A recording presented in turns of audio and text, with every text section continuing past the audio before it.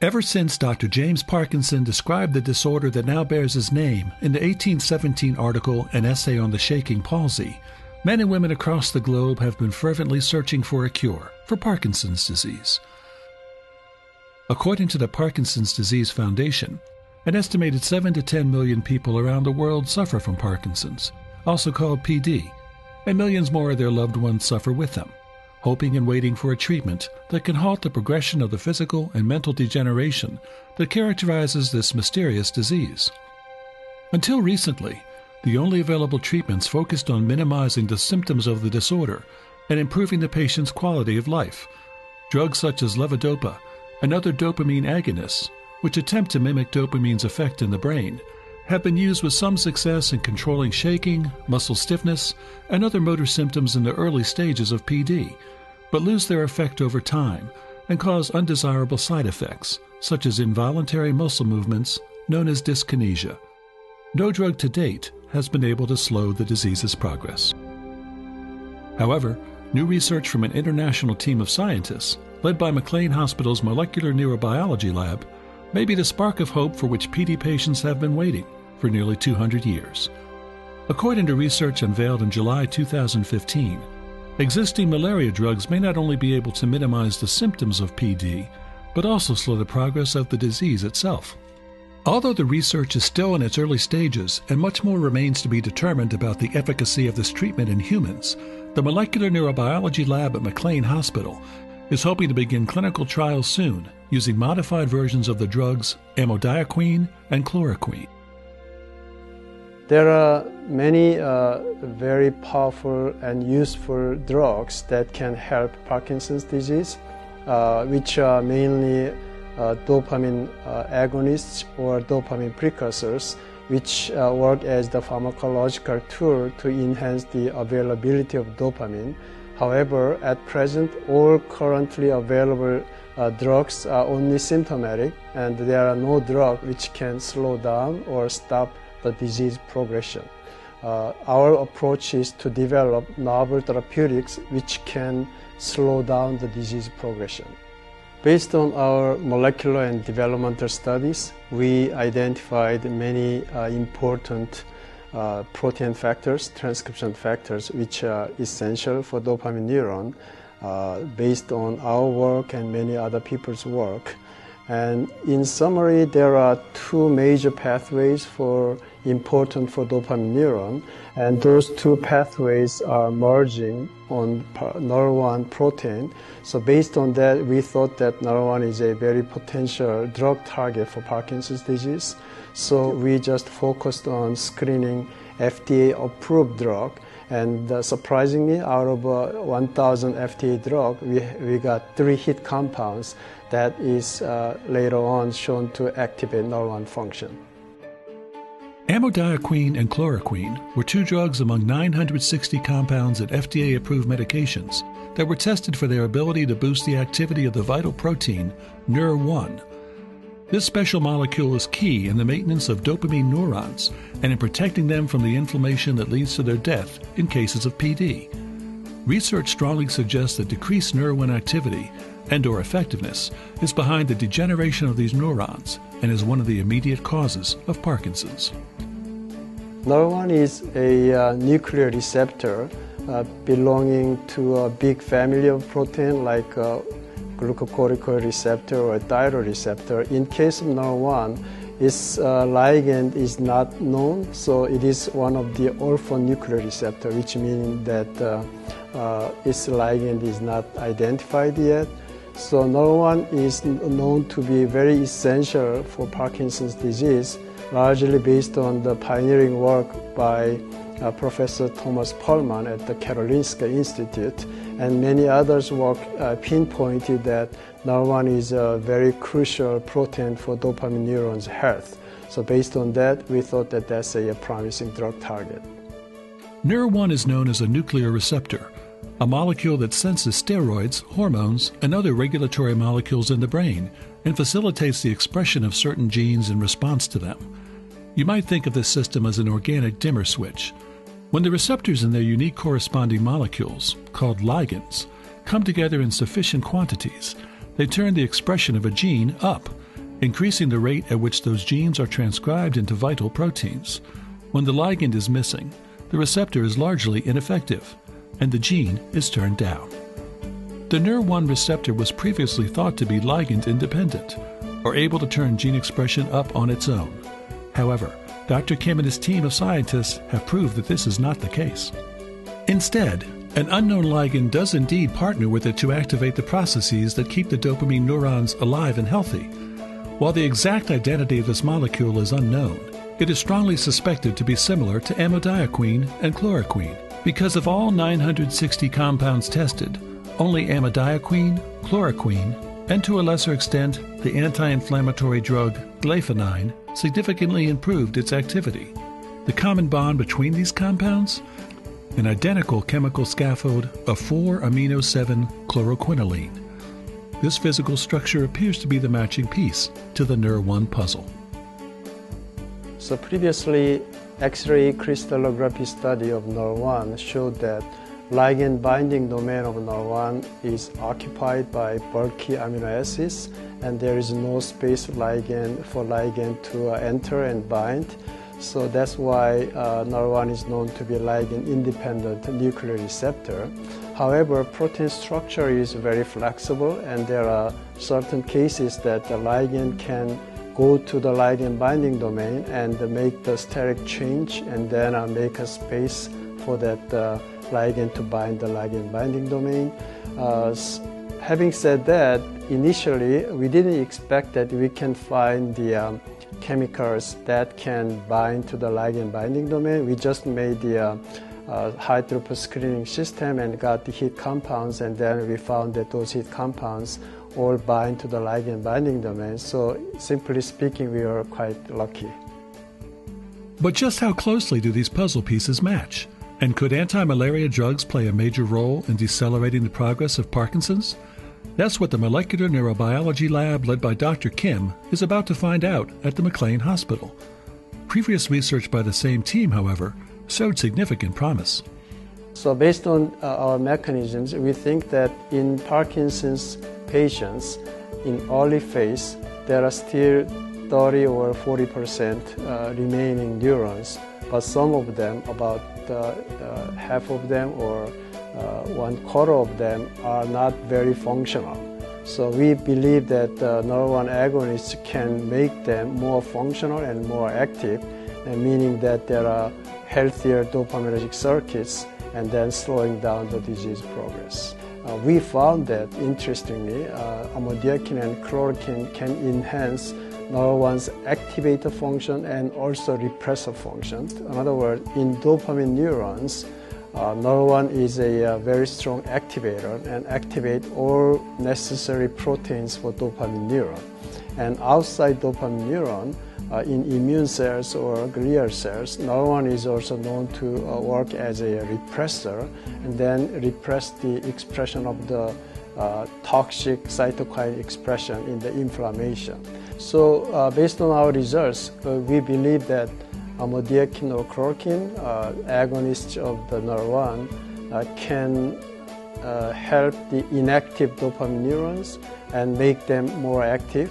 As a result, the dopamine neurons can be more healthier, and then a disease progress can be slowed down. When tested in the lab, stem cells that were treated with amidiaquine and chloroquine saw an increased expression of dopamine-specific genes and an increase in the creation of tyrosine hydroxylase neurons, which are responsible for catalyzing the conversion of the amino acid L-tyrosine to L-dopa, a precursor of dopamine. Further testing suggested that Nr1 was directly responsible for these increases by means of the drugs. It's hypothesized, therefore, that amidiaquine and chloroquine could stimulate the expression of the genes that facilitate dopamine production in PD patients. Further research also indicated that both drugs also increase Nr1's protective abilities, which may keep dopamine neurons from dying off and causing the symptoms of Parkinson's. To create an animal version of PD, rats are commonly given the neurotoxin 6-OHDA, which selectively kills the majority of their dopamine neurons without touching the rest of their brain. There are several animal models of Parkinson's disease, and we used one of them, and the model we used here is the 6-hydroxydopamine lesion rat model. So 6-hydroxydopamine is a neurotoxin, and when it is injected to the striatum or dopamine neurons in a stereotaxic manner, it selectively kills dopamine neurons and then make the Parkinson-like symptom. So then when we administer these drugs for 2 weeks and then wait 1 month or so, then the behavioral deficit of these models are recovered. So when 6-hydroxydopamine lesion one side, animals turn to the lesion side ipsilaterally, but when the lesion side, the dopamine neurons are recovered, the rotation behavior decreased significantly. Without the benefit of the drugs, the damage done by the neurotoxin was great. However, when given amidiaquine and chloroquine, the rate of neuron death was significantly reduced. A corresponding decrease in pro-inflammatory gene expression in the surrounding protective microglia cells was also observed, suggesting that the drug may significantly decrease the rate of neural death. All of these victories at the cellular level, however, are largely unimportant to PD patients who are not distressed by molecular dysfunctions, but by practical, everyday disabilities. The measure of any PD treatment will ultimately be the extent to which it alleviates the debilitating symptoms of the disease. To that end, 6 OHDA lesioned rats, those in which PD has been created by destroying dopamine on one side of the brain only, were tested for motor improvements when given amidiaquine for 6 weeks. At the beginning of the trial, all the rats demonstrated significant rotational movement, literally running in circles due to the disability of the lesion side of the brain. Treatments with L-DOPA, a naturally occurring form of the traditional medication for PD, helped somewhat, but stimulated the characteristic dyskinesia-like behaviors seen in PD patients using levodopa. Remarkably, the rats who received amidiaquine not only saw a significant improvement in motor coordination above and beyond the level achieved by levodopa, but also demonstrated next to no dyskinesia, leading to the possibility that these anti-malaria drugs may provide significant relief for PD without the debilitating side effects of the current drugs.